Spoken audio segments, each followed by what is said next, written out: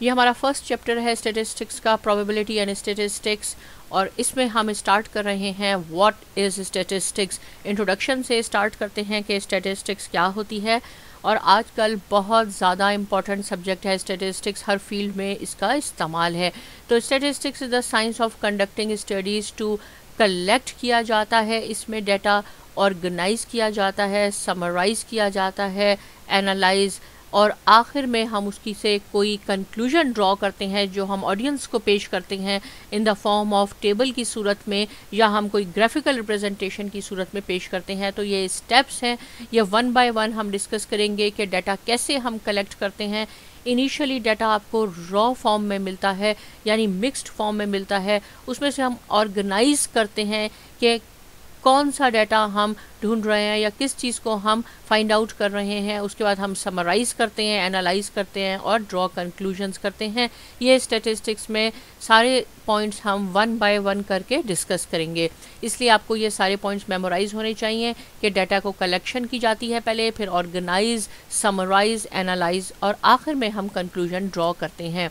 Statistics को ये भी कहा जाता है कि ये ब्रांच ऑफ मैथमेटिक्स है जो डील करती है collection, analysis, interpretation, presentation and organisation of data, यानी मैथ्स में भी काफ़ी कैलकुलेशंस ही आप करते हैं, इसलिए स्टैटिस्टिक्स भी उसी की ब्रांच है और इसमें हम बहुत ज़्यादा कैलकुलेशंस करेंगे, डाटा को हम कलेक्ट करेंगे, सेम थिंग जो मैंने आपको लास्ट स्लाइड में बताई है, फिर हम उसको एनालाइज करेंगे, interpretation, presentation and organisation of data. Word statistics जो ये लफ्ज़ स्टैटिस्टिक्स है, ये डिराइव किया गया है लैटिन वर्ड स्टेटस से, which is loosely defined as statesman. यहाँ पे मैं आपको कुछ एग्जांपल्स बताती हूँ स्टैटिस्टिक्स की, ये मैंने कुछ एग्जांपल्स लिखी हैं और ये हमने इसी तरह ही स्टैटिशियंस ने, रिसर्चर्स ने इसी तरह पहले डाटा कलेक्ट किया, फिर ऑर्गेनाइज किया और उसके बाद समराइज़ किया, एनालाइज किया और कंक्लूजन ड्रॉ की। तो सपोज़ अगर ये मैंने यहाँ पे एग्जांपल लिखी है कि क्राइम रेट 2010 में दुनिया से 3.5% कम हो गया था, तो ये भी स्टैटिस्टिक्स की एक फिगर है।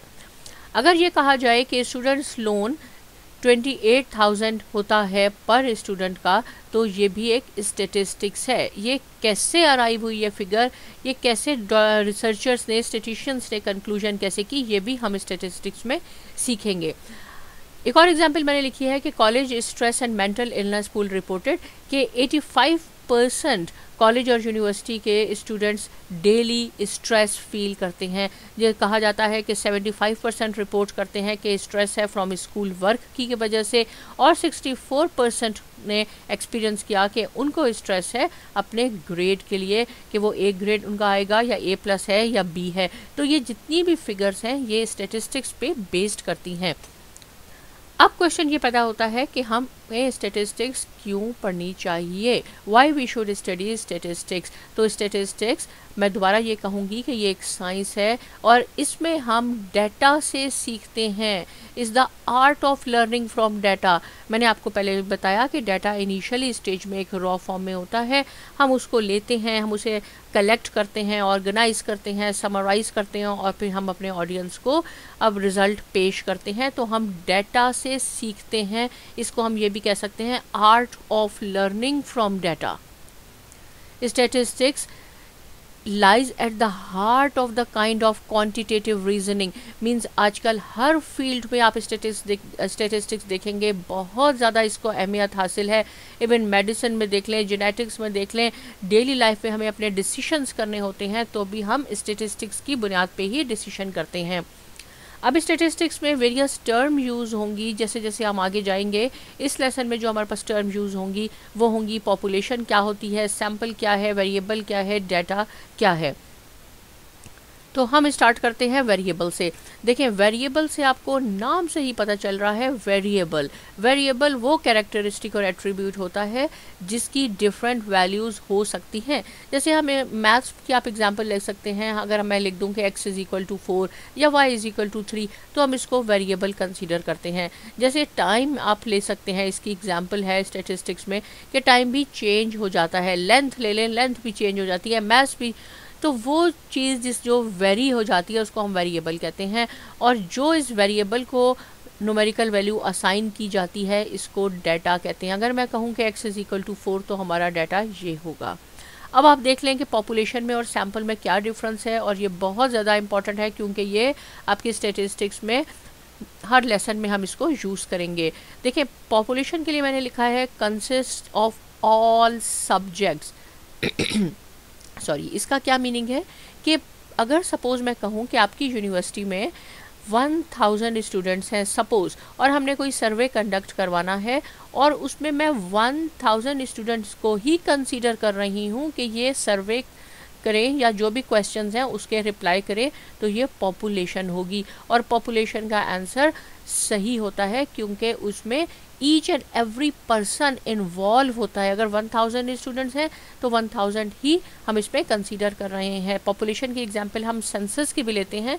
जब आदमशुमारी की जाती है कंट्रीज़ में तो हर बंदे को काउंट किया जाता है।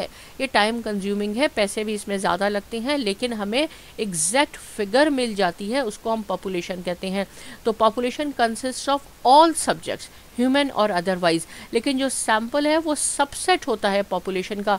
अगर मैंने कोई सर्वे कंडक्ट करवाना है और हमारी यूनिवर्सिटी में या कॉलेज में 1000 स्टूडेंट्स हैं, आउट ऑफ 1000 मैं कहूँगी कि 100 रैंडमली मैं पिक कर लूँगी कि 100 स्टूडेंट्स को हम पिक करते हैं और वो ये सर्वे कर लें, तो उसको हम कहेंगे ये हमने सैम्पल पिक किया है फ्रॉम पॉपुलेशन से।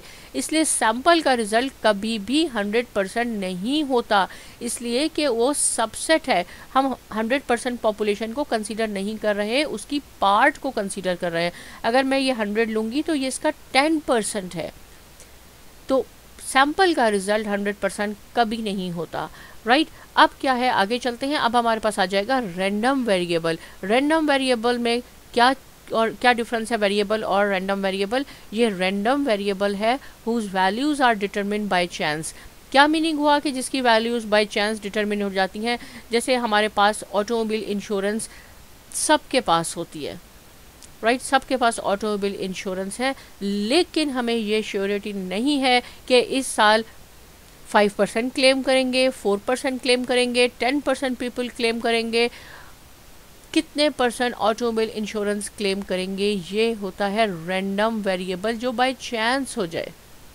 जैसे हाउस इंश्योरेंस है, अगर खुदा ना खास्ता फायर लग जाए हाउस में या कोई प्रॉब्लम हो जाए तो कितने परसेंट लोग हाउस इंश्योरेंस क्लेम करेंगे 2018 में सपोज़, तो ये रैंडम वेरिएबल है जो बाय चांस होगा। सेंसस की एग्जांपल हम पॉपुलेशन में लेते हैं और सैंपल जो है वो इसका सबसेट होता है, इसलिए इसमें डिसीजन बायस्ड हो जाता है। बायस का मीन्स है सपोज़ अगर मैंने 1000 स्टूडेंट, जैसे मैंने आपको बताया कि यूनिवर्सिटी में हैं, और मैं 100 कोई सर्वे करवाना है जिससे मुझे फ़ायदा हो सकता है, और मैं कहूँगी कि मैं आउट ऑफ 1000 100 स्टूडेंट्स पिक करूँ, और मे बी कि वो 100 स्टूडेंट्स मैं अपनी मर्ज़ी के जिनको मुझे मालूम हो कि ये सही आंसर करेंगे उनको मैं पिक कर लूँगी, तो सैम्पल से डिसीजन बायस्ड हो सकता है, बल्कि होता ही है। इसलिए इससे कभी भी रिज़ल्ट 100% हमें नहीं एक्यूरेट मिलता। आगे चलते हैं। सॉरी, अब है स्टैटिस्टिक्स को डिवाइड किया जाता है 2 ब्रांचेस में या 2 एरियाज़ में। एक को कहा जाता है डिस्क्रिप्टिव स्टैटिस्टिक्स, दूसरे को कहा जाता है इन्फ्रेंशियल स्टैटिस्टिक्स। इसमें हम डिफरेंस देख लेते हैं कि दोनों में क्या डिफरेंस है। जैसे मैंने आपको बताया कि इनिशियली डाटा रॉ फॉर्म में होता है, हम डाटा को कलेक्ट करते हैं, ऑर्गेनाइज करते हैं, समराइज करते हैं, एनालाइज करते हैं, फिर हम अपना conclusion at the end audience को पेश करते हैं। ये सारे स्टेप्स जो हम करते हैं उसको हम कहते हैं डिस्क्रिप्टिव स्टैटिस्टिक्स। लेकिन इन्फ्रेंशियल स्टैटिस्टिक्स जो है ये हमारी एस्टिमेशन पे होता है, हमारे हाइपोथेसिस पे होता है, और इस जो हम सैम्पल लेते हैं वो इस इन्फ्रेंशियल स्टैटिस्टिक्स में आ जाता है। तो ये भी हम सब डिस्कस करेंगे कि हाइपोथेसिस टेस्टिंग कैसे की जाती है, हम एस्टिमेशन कैसे करते हैं, ये इन्फ्रेंशियल स्टैटिस्टिक्स में आ जाता है। इसकी अब हम एग्जांपल देखते हैं। पहले मैंने ये सिंपल एक चार्ट बनाया है कि स्टैटिस्टिक्स को 2 ब्रांचेस में हमने डिवाइड किया है। एक है डिस्क्रिप्टिव, ये मैंने छोटा करके लिया है, दूसरा है इन्फ्रेंशियल स्टैटिस्टिक्स। डिस्क्रिप्टिव में जो हम ग्राफ बनाएंगे, टेबल बनाएंगे, नंबर्स होंगे, हमारे पास डाटा हम कलेक्ट करेंगे, ऑर्गेनाइज करेंगे, वो डिस्क्रिप्टिव में आ जाता है। लेकिन इन्फ्रेंशियल स्टैटिस्टिक्स में जो हम एस्टिमेट करके मैं कहूँगी, मैं सपोज़ अगर कह दूँ कि एग्ज़ाम में 10% स्टूडेंट्स एब्सेंट होंगे, ये मेरी सिम एस्टिमेशन है, ये इन्फ्रेंशियल स्टैटिस्टिक्स में चली जाएगी। यहाँ पे हाइपोथेसिस टेस्ट कैसे होंगे वो भी हम जो सीखेंगे वो अंडर इन्फ्रेंशियल स्टैटिस्टिक्स में आएगा। अब यहाँ मैंने कुछ एग्जाम्पल लिखी है डिस्क्रिप्टिव स्टैटिस्टिक्स की, कि descriptive statistics the statistician tries to describe a situation. इसका क्या मीनिंग है, देखिए यहाँ मैंने थोड़ा और डिटेल में लिखा है कि एक ग्रॉसरी स्टोर है और वो ग्रॉसरी स्टोर डेली सेल करता है eggs, bread, milk and fruit, right. Total ये आइटम्स 100 सेल किए जाते हैं डेली। इसमें मालूम नहीं है कि 10 पैक्स ऑफ एग्स हों या 20 ब्रेड हो, मिल्क कितने हैं, लेकिन टोटल इन सबको मिला के 100। देखें ये आपके पास एक फिगर आ गई है, 100 आइटम्स आर सोल्ड, और इस 100 में से देखा गया तो 30 कंटेनर हमने मिल्क के सोल्ड किए। तो हमारे पास ये देखें फिगर मौजूद थी। इस फिगर को मद्देनज़र रख के हम कह सकते हैं कि 30% वर मिल्क, जो भी ग्रोसरी स्टोर अपने आइटम सेल कर रहा है उसमें 30% मिल्क है। ये डिस्क्रिप्टिव स्टैटिस्टिक्स है जिसमें हमें फिगर मालूम थी और इसकी बेसिस पे मैंने 30% कहा।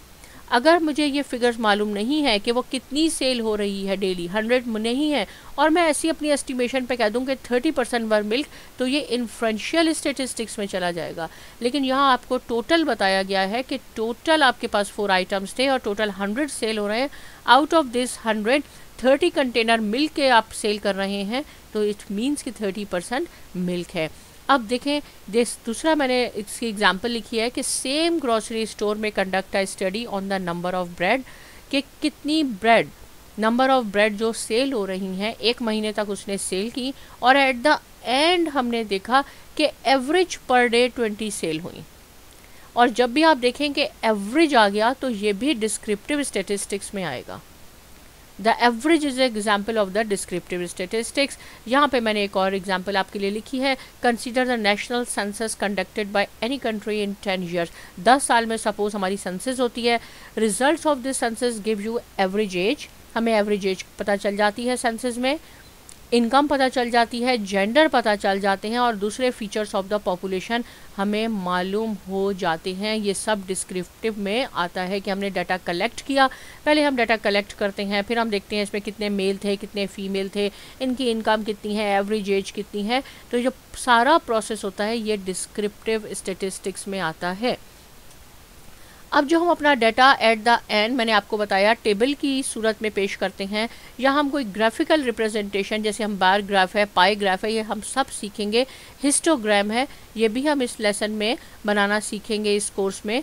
तो इस तरह जो हम अपना डाटा प्रेजेंट करते हैं वो भी डिस्क्रिप्टिव स्टैटिस्टिक्स में आता है। तो डिस्क्रिप्टिव स्टैटिस्टिक्स एक सिचुएशन पेश करता है।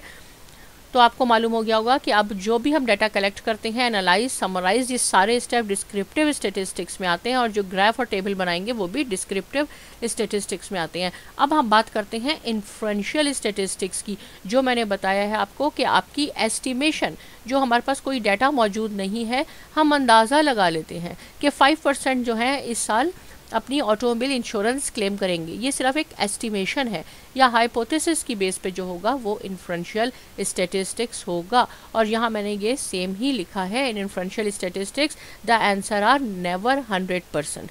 क्यों 100% नहीं होते? क्योंकि calculation use the sample taken from the population.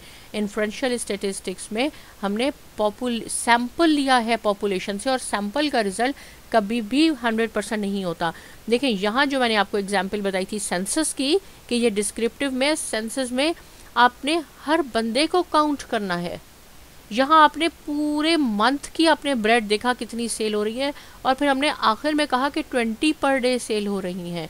यहाँ 100 आइटम सेल हो रहे थे, आउट ऑफ 100 ये 30 मिल्क थे। ये डिस्क्रिप्टिव है, यहाँ हमने कोई अंदाज़ा नहीं लगाया, एक्चुअल सब कुछ देखा, लेकिन यहाँ मैंने एस्टिमेशन कहा है और हमने यहाँ सैम्पल लिया है। इसलिए इन्फ्रेंशियल स्टैटिस्टिक्स में सैम्पल यूज़ किया जाता है, जिसलिए उसका आंसर 100% नहीं आता। This sample does not include every measurement from the population. ये बहुत इंपॉर्टेंट पॉइंट है। और इन्फ्रेंशियल स्टैटिस्टिक्स में probability distribution, hypothesis testing, correlation and testing, ये हम सब इस कोर्स में सीखेंगे। जब हम हाइपोथेसिस टेस्टिंग करेंगे तो आपको याद होना चाहिए कि ये इन्फ्रेंशियल स्टैटिस्टिक्स के अंडर आता है। Probability distribution, correlation, testing and regression analysis fall under the category of inferential statistics.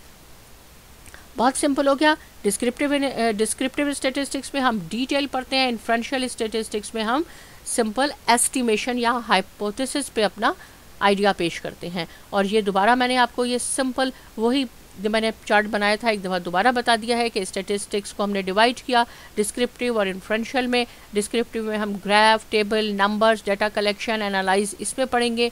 Estimation, hypothesis testing, regression analysis हमारे पास आता है इन्फ्रेंशियल स्टैटिस्टिक्स में। यहाँ मैंने आपके लिए कुछ एग्जाम्पल्स लिखी हैं ताकि कॉन्सेप्ट और क्लियर हो जाए। देखिए मैंने लिखा है happiness significantly raises a person's pen level tolerance. ये डिस्क्रिप्टिव है या इन्फ्रेंशियल है? ये इन्फ्रेंशियल स्टैटिस्टिक्स है क्योंकि मैंने एक आइडिया आपको बता दिया, इसमें कोई फिगर्स नहीं मेंशन है। यहाँ देखिए मैंने लिखा है 30% people have a type blood, ये भी इन्फ्रेंशियल है, इसको मैं अभी डिस्कस करती हूँ। पहले हम इसको देख लेते हैं। 1000 पीपल डाइड विथ कॉलरा इन 2015। देखें 2015 और एग्जैक्ट हमें नंबर मालूम है। इट मीन्स ये कलेक्ट करके डाटा एनालाइज करके ऑर्गेनाइज करके ये नंबर हासिल किया गया है, इसलिए ये डिस्क्रिप्टिव स्टैटिस्टिक्स है। यहाँ पे दोबारा बात करते हैं। मैंने यहाँ लिखा 30% people have a type blood, right, इसको मैंने कहा इन्फ्रेंशियल। आपके माइंड में ज़रूर ये आएगा कि यहाँ मैंने कह दिया था कि ये 30% मिल्क, यहाँ मैंने इसको डिस्क्रिप्टिव कहा था, इसलिए मैं आपको दोबारा बताती हूँ कि यहाँ पे ये 100 items were sold, 100 items sold किए थे, एग्जैक्ट नंबर पता था और उसमें से मैंने कहा कि 30% मिल्क है तो हमने कहा 30% मिल्क। लेकिन इस केस में हमें नहीं मालूम कि कितने लोग थे जिसका हमने टाइप ए टाइप ब्लड, हमने तो अंदाजे में कह दिया कि 30% people have a type blood, कि 30% का ए टाइप होगा। तो जब आप एस्टिमेट करते हैं तो वो इन्फ्रेंशियल में आएगा। अगर यहाँ पे मेरे पास होता 200 पीपल का हमने टेस्ट किया और उसमें से 60 का ए होता तो हम कह सकते तो ये डिस्क्रिप्टिव हो जाता, लेकिन यहाँ ये फिगर नहीं है, बस ये जर्नल आइडिया है, तो ये इन्फ्रेंशियल स्टैटिस्टिक्स है। इससे रिलेटेड कोई क्वेश्चन आप ज़रूर पूछिए। साथ में साइमा एकेडमी को भी सब्सक्राइब कीजिए और बहुत शुक्रिया।